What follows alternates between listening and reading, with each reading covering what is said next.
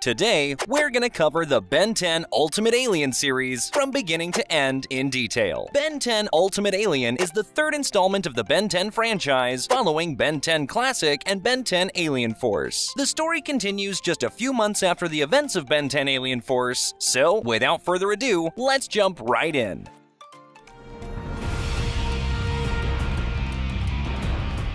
The show starts with a bang when Ben's secret identity as an alien superhero gets exposed to the world. His house gets swarmed by the media, causing a huge commotion. The gang tracks down the culprit who spilled the beans, and guess what? It's a 10-year-old kid named Jimmy Jones. He claims to be Ben's biggest fan and thought it would be cool for everyone to know what Ben does for a living. But little did he know, it just made Ben's life way harder. On top of that, they stumble upon some footage of an unknown alien attacking military guards, so they decide to investigate further. They roll up to the military base in Kevin's new ride, where Colonel Rosum tells them that an alien has been sneaking into the camp and swiping parts from their spaceship in progress. When the alien arrives, the Ultimatrix scans it and adds its DNA to the watch. Ben turns into Chromastone to fight him, but much to their dismay, the alien runs away with the fusion core. Now, here's a question. We learned in Ben 10 Alien Force that Azimuth has already stored the DNA of millions of aliens on Galvan Prime. So, why did the Ultimatrix feel the need to scan this mysterious alien for its DNA? Don't worry though, we will learn this soon enough. Anyways, they track down the alien in an underwater cave and discover that he's been swiping parts to repair his spaceship because he desperately wants to get back home. But here's the catch. In order to launch the ship, he'd have to blow up the entire city of Florida,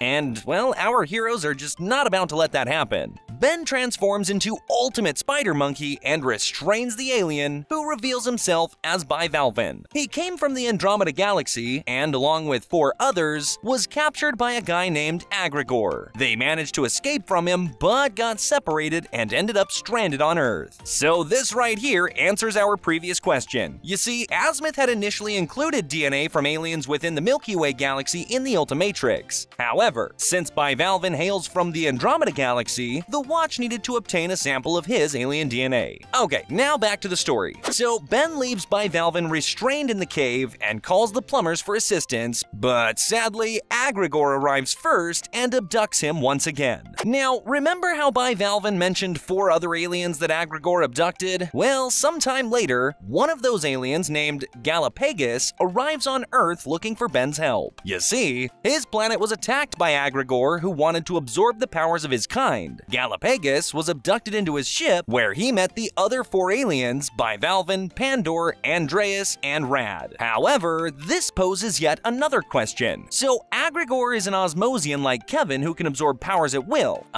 Why did he feel the need to abduct 5 different aliens when he could simply absorb them on the spot? Well, you see, Osmosians can only attain 10% of the total power when they absorb a creature. However, Aggregor has found a way to fully absorb all of their powers. These 5 aliens are super strong. In fact, absorbing the powers of all 5 at the same time would make Aggregor the strongest being in the entire galaxy, which is exactly why he brought them onto his ship. However, they managed to escape and crash-landed on Earth. They decided to split up to find help, but we already know how that's going so far. Ben scans Galapagos and sends him home with the plumbers, but little did he know, the plumber was Aggregor in disguise. So, 2 down and 3 more to go. Pandor is trapped in this super tough metal armor that contains his powers and keeps his dangerous radiation in check. So desperate to get out, he offers a hefty sum of money to anyone who can crack open his suit. And guess who shows up? Why, it's Kevin! This guy never misses a chance to make a quick buck. However, Kevin refuses to open the suit when his plumber badge detects strong radiation coming from inside. But later, Kevin falls for a trick and accidentally opens the suit, and out pops this glowing, red, lava-like figure, which gets stronger by absorbing energy. Turns out that Pandor is crazy powerful, and the gang realizes they'll need to outsmart him in order to get him back into the suit. Eventually, they succeed in locking him back up and keeping him restrained. Things start looking all under control, and then 2 plumbers arrive to send Pandor back to his home planet. But just as you'd expect, their ship gets attacked by Aggregor, who now has 3 out of the 5 5 aliens in his possession. Wow, things just got a whole lot more intense. But on a side note, Ben has scanned all 3 of the aliens he's met so far, and he even transforms into Water Hazard, which is the species of bivalve. One cool thing about this show that separates it from the other Ben 10 shows is that this time we get to see all the new aliens in action even before Ben can use them. I think this is a much better way to introduce new aliens because, well, before that, Ben would only unlock new aliens by accident. Now, even though that was exciting, Ben now has so many aliens now that it would become overwhelming to use the same concept. So,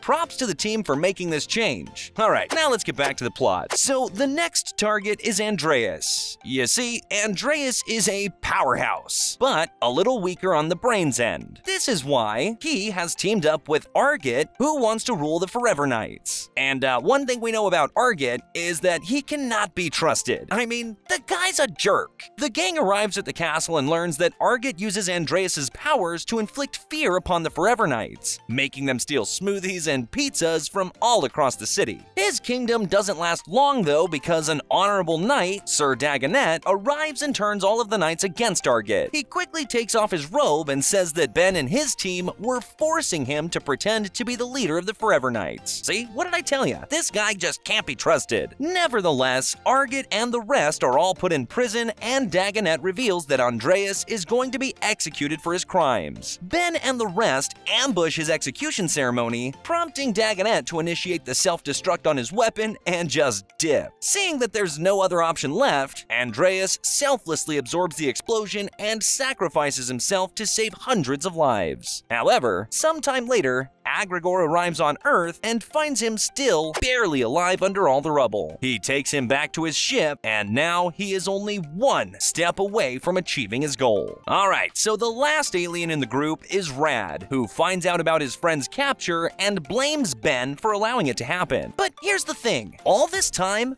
Ben and the gang had no clue about Aggregor's plans. They believed that all the previous aliens had safely returned to their home planets. But guess what? Each time the Ultimatrix scanned those aliens, it unknowingly emitted a homing signal that Aggregor used to track them down. Rad, using his powers, manages to halt the scanning process and vanishes. And wouldn't you know it, just moments later, Aggregor shows up on the scene in search of Rad. Talk about perfect timing, huh? Aggregor proves to be a formidable opponent, overpowering everyone in the group. Meanwhile, Ben finds himself left with just one alien available on his watch, which just so happens to be Rad. In a very clever move, the team manages to escape using Gwen's teleportation spell. But here's the twist. Rad has imprisoned himself within the Ultimatrix, and by doing so, he successfully conceals his presence from Aggregor, who can no longer track Ben since the watch is offline. Now, although Rad's plan is genius, there is a catch. He desires to take over Ben's body permanently, which is something that they just can't allow. The group acts swiftly and removes Rad from Ben's body, but guess what? Aggregor shows up just moments later and starts handing out some serious beatdowns. It's a tense moment, but Rad comes to a selfless realization. He will never be able to escape Aggregor's clutches. So, in a very heroic act, Rad sacrifices himself, willingly surrendering to Aggregor to save the gang. Now, Aggregor has obtained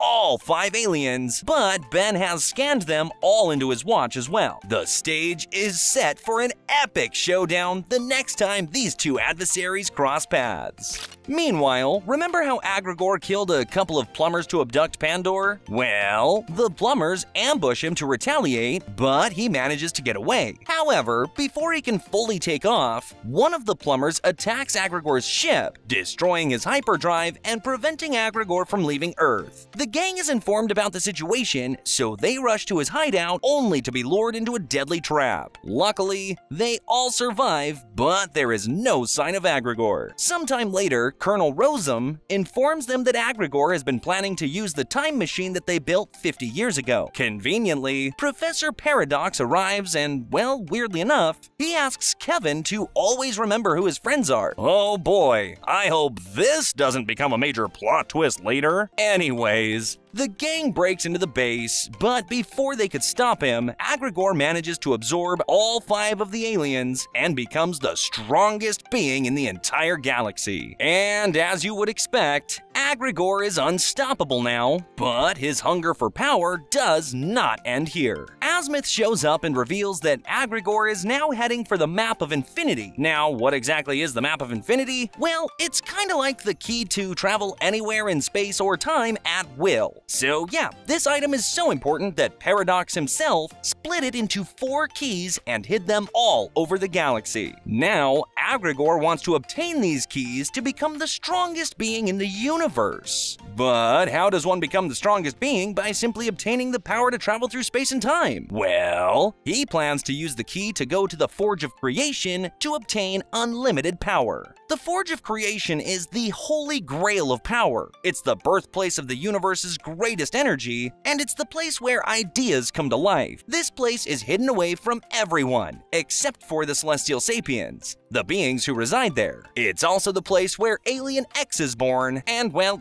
that kinda just explains it. So the gang now has to stop Aggregor from obtaining at least one of these keys. Sounds easy enough, right? Well, that's where things get interesting. The group tries to steal the first key by going into this maze-like temple before him, but doing so means they disarm all the traps for Aggregor to follow. While they're stuck holding a door open for Gwen, he just casually walks in and yoinks that first key. What a total badass! The next key is located at the core of an underwater planet, but this time, Aggregor beats them to it. So that means 2 down and 2 more to go. The gang seeks the help of Charmcaster to follow Aggregor into the Door of Anywhere. The door leads them to a world of mana called Ledger Domain, a place that greatly enhances the powers of mana holders. The two settle their differences and work together to locate the key, but once again, Aggregor uses the group as bait and gets his hands on it. Now, he only has the last key to obtain, and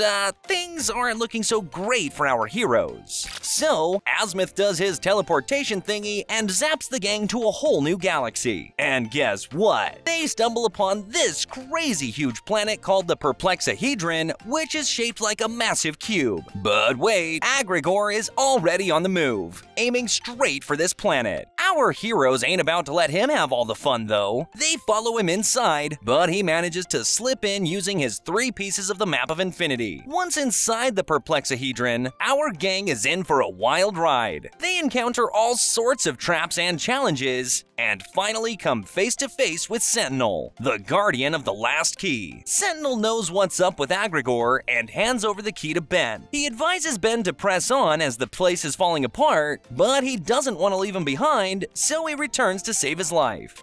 I gotta say, not the brightest moment of Ben. He fights Aggregor, but it goes about as well as you would expect. Aggregor now has all 4 pieces of the map, and it's only going to get worse from here on.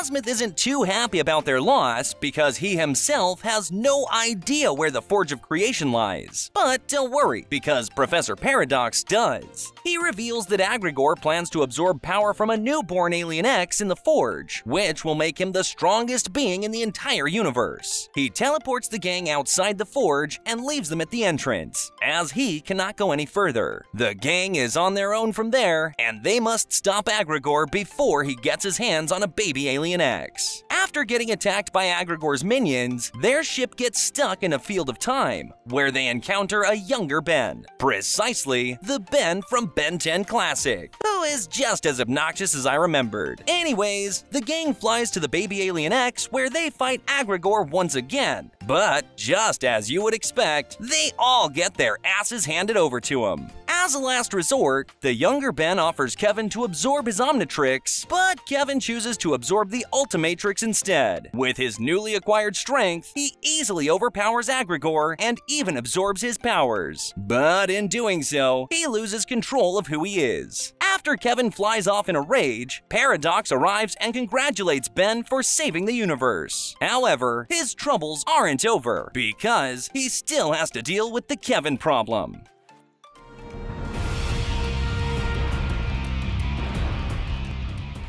Meanwhile, Kevin has locked himself in the Null Void to seek revenge against the Warden, who was responsible for the death of his friend Quirrell. Quirrell was the only person who showed him kindness and taught him to control his powers. Meanwhile, Ben and Gwen arrive at the prison to stop Kevin, but Ben now wants to kill him after seeing how unpredictable he's become. This leads to a heated feud between Gwen and Kevin, as Gwen wants to help Kevin instead of taking him down. They come across Argit, who reveals that Kevin is out for revenge after being double-crossed multiple times. They bring Argit to a plumber's academy for safety, but Kevin storms in, causing chaos and harming plumbers. He even attempts to kill Ben and Gwen, but ultimately leaves due to their history. Kevin's craving for unlimited power has led him to attack his former allies, such as Alan, Helen, Pierce, Manny, and even Dr. Victor for powers, and Ben has had enough of him. This causes a brawl between the cousins, as Ben ends up knocking Gwen out. This Kevin thing is really taking a toll on our team, huh?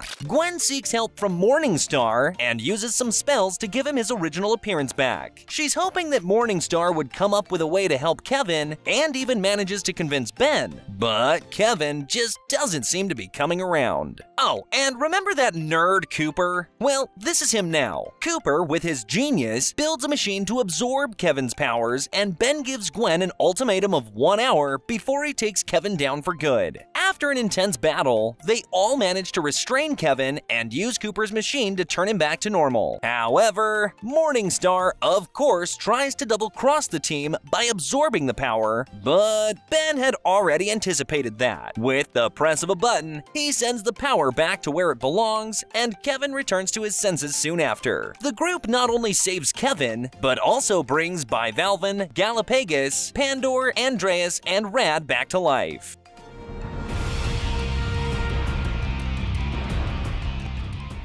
Sometime later, the Forever Knights accidentally break open an ancient seal that was imprisoning Dagon, a legendary mind-controlling creature from another dimension. His release triggers an old man named George, who, until now, resided in a convalescent home. After checking on the seal, George breaks into Area 51 and makes the whole vicinity disappear, leaving only a crater behind. Just who is this freaky old man? Well, later we learn that he's the founder of the Order. Yeah, the original and first ever Forever Knight, who has existed for 1,000 years. When Dagon first appeared 1,000 years ago, he was the one who pulled its heart out using the magical sword. Yet, Dagon did not die. However, the heart was the essence of all of Dagon's power, and it was sealed away somewhere on Earth. So the question is, how did George get his hands on that magical sword? Well, as it turns out, it was Azimuth who created it purely out of curiosity. However, the sword was stolen and used to destroy an entire planet, which made him realize the error of his ways. Later, when Dagon's mind-controlling minions appeared on Earth, all the knights turned against each other. Azimuth chose the knight with the strongest will, who just so happened to be George the Immortal. He gave him the sword called Ascalon to defeat Dagon, and this is how he managed to get his hands on the sword. Coming back to the present, the Forever Knights are holding a council of all their houses to discuss Dagon when George joins in and they all bow to him after recognizing who he is. He reminds them that the Forever Knights existed to eradicate all existing alien life on planet Earth, and unites them to target many aliens, including Pierce Wheels, who is apparently dead now. George appoints Driscoll as his second-in-command and sends him to hunt more aliens. However, Ben kicks his ass and stops the purge. Well, at least for now. Later, George reveals that he's leaving on a quest to find his sword Ascalon, and asks the Knights to be ready upon his return for the battle of 100 lifetimes. While the Forever Knights wait on George to return, a cult called the Flamekeeper's Circle that worships Dagon is formed. These people claim to have found the injured body of the dragon, but upon inspection, Ben learns that it's the injured body of Vilgax from the last episode of Alien Force. Yeah, the once almighty conqueror of the world has been reduced to a half-dead octopus in a fish tank, pretending to be the leader of a cult. Talk about character development, am I right? Anyways, the Flamekeepers are taking him to the heart of Dagon, using which he can obtain all of its powers. Both Forever Knights and the Flamekeepers locate the shrine where they find the magical sword implanted in Dagon's heart. A fight breaks between the groups, and Vilgax uses this opportunity to obtain the power of the heart. However, his next destination is the Seal of Dagon, which will grant him even more strength. Vilgax disappears after cracking the seal, but all hope is not lost as George has gotten his hands on Ascalon, the magical sword he used to defeat Dagon the first time. Sometime later, an all-out war breaks out between the Forever Knights and the Flamekeeper's Circle because one group wants to free Dagon while the other wants to kill it. When George reaches the seal, he's confronted by Vilgax, who now works as a herald to Dagon. The seal breaks and Dagon returns, but as it turns out, Vilgax never intended to serve him. In fact, he had this machine prepared to absorb Dagon's power. Meanwhile, George tries to fight Dagon, but dies in the process, and then Vilgax arrives with his machine and becomes the new Dagon. Wow, a lot happened real quickly, huh? Ben fights Vilgax, but not by using the Ultimatrix. Instead, he's using the sword George left behind. In the end, Ben manages to absorb all of Dagon's power from Vilgax, and Vilgax urges him to use this power to eradicate all evil from the world. With such tremendous power at his disposal, Ben really considers Vilgax's advice. But in the end, he remembers everything he's been through and uses this power to undo all the destruction caused by Dagon. Seeing as Ben has matured so much, Azimuth arrives and gives him a new version of the Ultimatrix for the next show to come.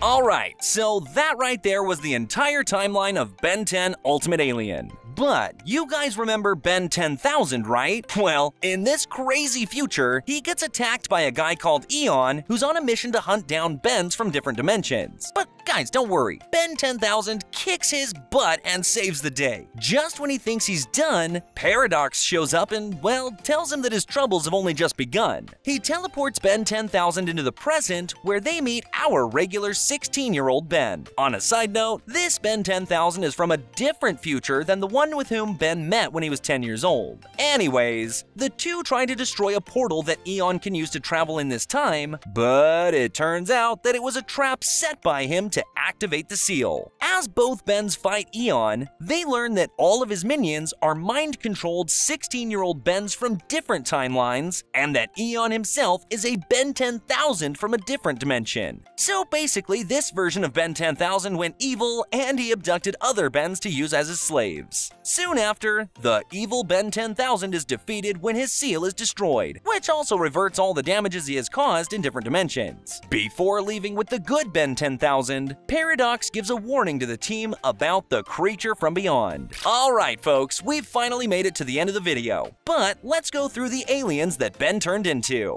We had Water Hazard, Amphibian, Armadillo, Terraspin, NRG, Fast Track, Chameleon, Eagle, Clockwork, Shock Squatch, and Jury Rig. This was the timeline of Ben 10 Ultimate Alien. Thank you so much for watching, and we'll see you in the next video.